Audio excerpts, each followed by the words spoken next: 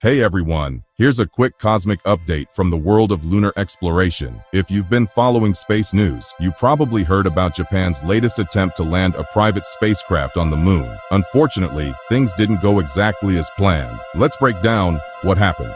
So, the mission was led by a private Japanese company called iSpace. Their spacecraft, Hakuto-R, was aiming to make Japan just the fourth country to land softly on the moon.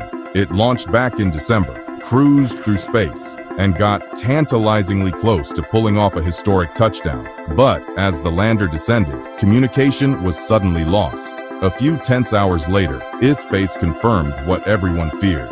The lander had crashed on the lunar surface. Now you might be wondering, what went wrong?